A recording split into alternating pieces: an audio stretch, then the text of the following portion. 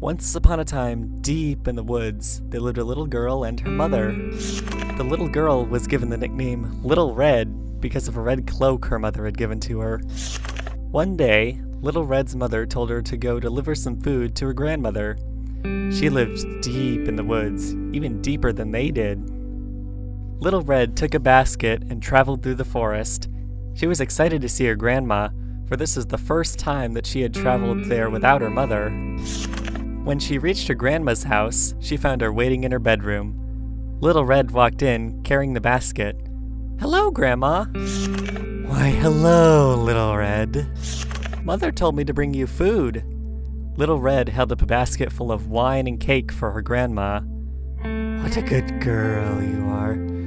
But since I'm a bit sick, I need your help to eat it." She reached into a drawer and took out a doorknob that was black as night. Grandma put the doorknob on her stomach. "Open it, Little Red." Little Red went in and found herself trapped in an endless void of darkness. "Grandma, I'd like to come out now." "Stay there, little one. I'm not done yet." "Please, Grandma, let me out." Little Red dropped the basket, watched it sink into the darkness. "Grandma, I don't like this. Let me out. Please, let me leave."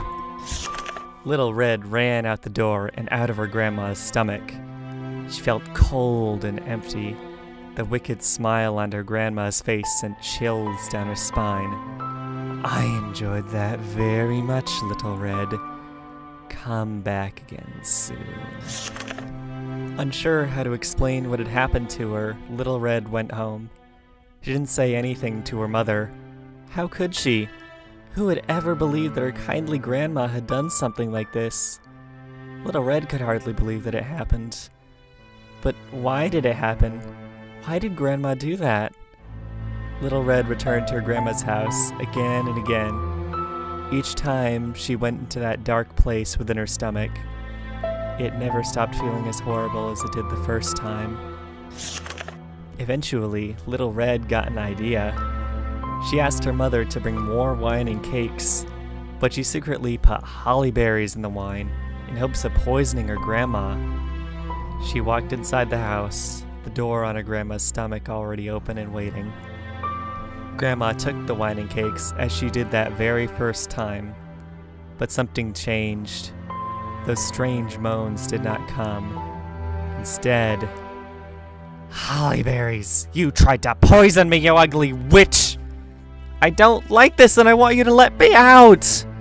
"Never! I will keep you here for the rest of your pathetic life. You should have been grateful that I gave you a way out.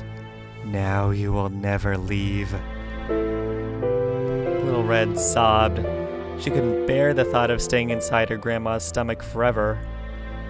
But after all her tears had been shed, she did the only thing she could think of. She began to climb. "What are you doing? I can't breathe. Please, no, Little Red, stop it.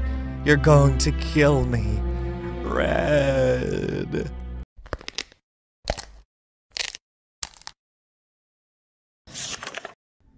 Little Red returned home, showing her mother the black doorknob silently.